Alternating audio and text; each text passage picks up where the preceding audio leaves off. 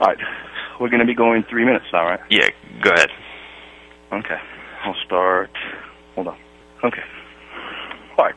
In regards to a few comments that Peter Diamond made in my opening statement, I pointed out how I anticipated the usage of de defectibus in the Council of Florence, and indeed none of the arguments that I brought forth were dealt with, but we'll go in depth on that a little bit later. Right now, I'm going to continue responding with the Catechism of the Council of Trent statements. And moving onwards, I believe that it is very important to point out that from my research, I don't think any of the arguments that have been brought up would not have been brought to the fore if not for the efforts of a certain Patrick Henry Almler. The arguments Almler puts forth regarding the new Mass have not only been copied by the Diamonds, but also by most Sedevacantist groups. Almler seemingly had little interaction with the Scriptures as well as the patristic sources, or else I don't think he would have formulated such poor arguments. For instance, a literal translation of the Latin text dealing with the form for the wine in regards to the Catechism of Trent reads, "For it is evident that in those words which signify the substance of the wine to be converted into the blood of the Lord, the form of the element is contained." Moving onward, we read, "For it is evident that in those words which signify the substance of the wine to be converted into the blood of the Lord, the form of this element is contained." The Latin is clear in showing us that the essential form is included in the following words. As my close friend and theologian Michael Duddy points out, the authors show us that it is evident that the essential form is contained in those words which signify that the substance of the wine is converted into the blood of the Lord. From the Council of Trent, Session 24, Session 7, that the form of the Eucharist for the bread is defined and proven. The form for the bread, if I may say, is "this is my body." Then we read that the form of the Eucharist for the wine is defined and proven. So just how is the form proven? We read that there are three ways: from Scripture, tradition, and from reason. The same for the bread is the same for the wine, from Scripture, tradition, and reason. What is interesting is the Catechism explicitly states that "this is my body" is all that is needed for the form of the bread. In dealing with the wine and moving forward, we read, "From reason, no one will be able to truly doubt concerning this form if he attends in this place also to what was said before concerning the form of the consecration of the element of the bread. For it is evident that the form of this element is contained in those words which signify that the substance of the wine is converted into the blood of the Lord. Since, therefore, these words openly describe this, it is clear that no other form needs to be determined." Notice clearly what the Catechism is saying. It follows that the form must be determined in these very same words for the wine. The very same words which signify transubstantiation for the bread are "this is my body." As my good friend Mike Duddy points out, before demonstrating its proof regarding the wine, the Catechism declared that the essential form of the wine would be found within the long form cited by the Catechism. He did not say that the entire form is commensurate with the entire long form. Okay, time's up. I was going to respond. Well, first of all, you said that I didn't respond to any of your arguments. You didn't make any arguments. You cited the Council of Florence and de defectibus and said you were going to show this and that.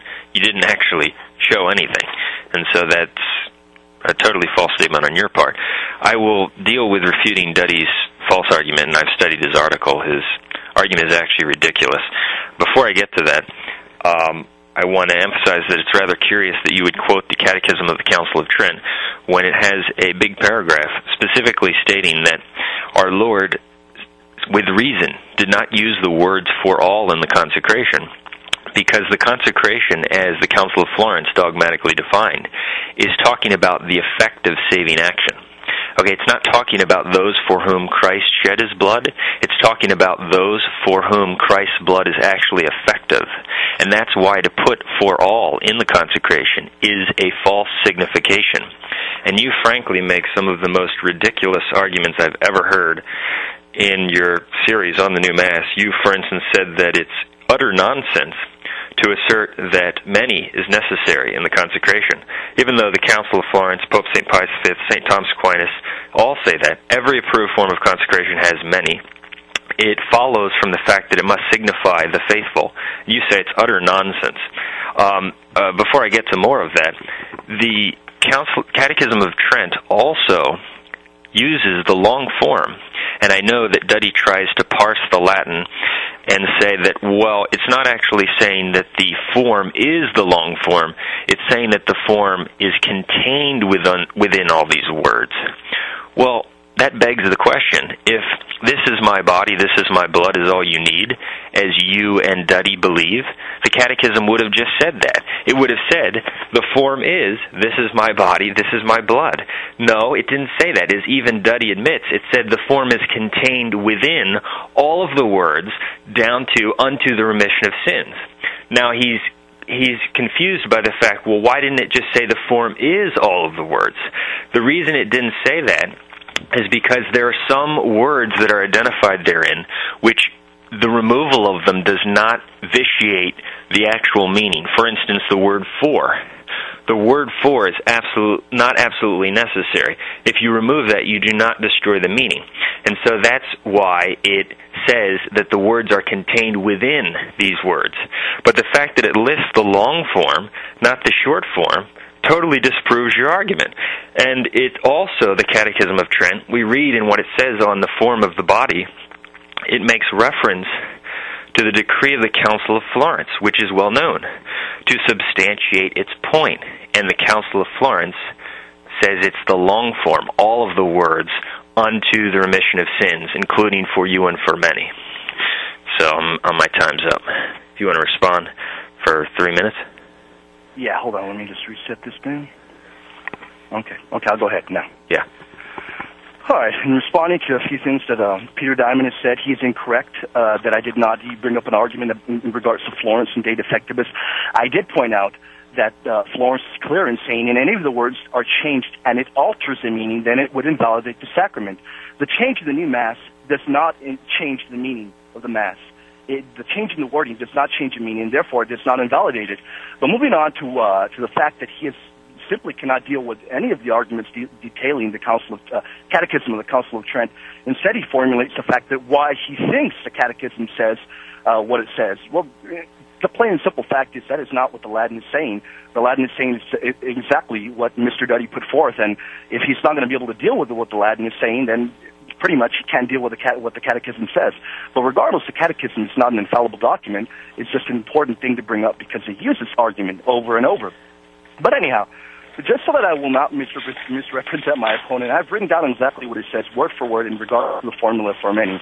The claim he makes is, no one rite ever approved of throughout the entire history of the Catholic Church has used a form of consecration that uses the word for all. Well, one not need to bring up ancient rites, but it would suffice to simply point out that an ancient prayer from the 300s shows that all and many were indeed not only interchangeable among the fathers as well, but that all was perfectly fine to be used in the consecration of the Eucharist. The very term is brought up and used by Ephraim the Syrian when he said, "This is truly my blood, which is shed for all you," in a consecration that he brings up, and in a consecration that he specifically says are Christ's words. I'm not sure if anybody caught that, but this is my blood, which is shed for all you. It isn't hard. You can stop the audio recording, rewind, and hear it again. An important patristic witness shows us just how worthless the for many argument really is. We can see that even in the Fathers, for all and for many were interchangeable. It really made no difference, as Ephraim shows us. As long as what is called my body and my blood are intoned, Ephraim shows that once the bread is called my body, it indeed becomes the body of Christ. We also read that once the wine is declared his own blood, it was his blood. It is significant to find a patristic witness in about the mid-300s affirming a formula that includes for all rather than for many. And it further shows that whether for all or for many was used, this formula had little, if any, worth among the patristic witnesses. And in fact, this very homily of Ephraim the Syrian was used and was even said to be valid by the great biblical scholar Jerome. In fact, throughout many churches during Ephraim the Syrian's day, right after Scripture was read, these very portions of his homily were read in churches, and it's quite interesting that we never hear that Ephraim the Syrian was in error here, or that this is blasphemous that he used such a formula in his consecrations. Okay, I'll respond to that. Well, yeah, what you said there is completely untrue, and see, you obviously don't understand that there are many ancient anaphoras that are circulated which were never approved by the Church. In fact, many of the theologians in the Middle Ages dealt with this very issue, and you can actually read an article about it in the Catholic Encyclopedia, West Syrian Rite. The eminent liturgical 20th century liturgist, Adrian Fortescue, pointed this out. He actually said that Brightman mentioned 64 liturgies as known, at least by name. notes of this bewildering number of anaphoras will be found. And he says, many contain Monophysite ideas. Some are insufficient at the consecration so as to be invalid. So just because some ancient anaphora says this or that, that does not prove anything. The Church never approved any of those which contain all. That's simply untrue. And this was further pointed out by Pope Benedict XIV in his encyclical Ex Quo, 1756. He pointed out how many of these Eastern missals were corrupted with different errors. And he ordered the correction of these missals, and he says, accordingly, the Roman pontiffs have often had to see to it that missals, rituals, breviaries, and martyrologies were newly issued in improved editions after appropriate corrections. But your ridiculous false argument could be further demonstrated by anyone who can think, because if that were true, why would the Catechism of Trent say boldly that all was not used in the consecration by Jesus with reason,